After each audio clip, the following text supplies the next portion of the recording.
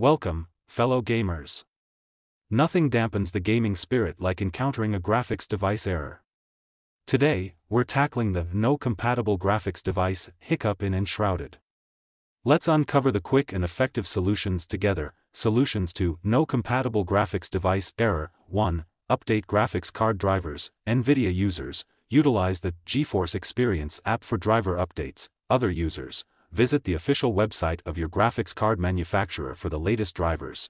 2. Check system requirements. Minimum system requirements for this games. Ensure your graphics card meets Enshrouded's minimum system. 3. Verify DirectX installation. Confirm that your system has the required version of DirectX installed. Download the latest DirectX version from the official Microsoft website. 4. Adjust graphic settings. Lower the graphic settings within Enshrouded, including resolution and texture quality. Sometimes, higher graphic settings may cause compatibility issues. 5.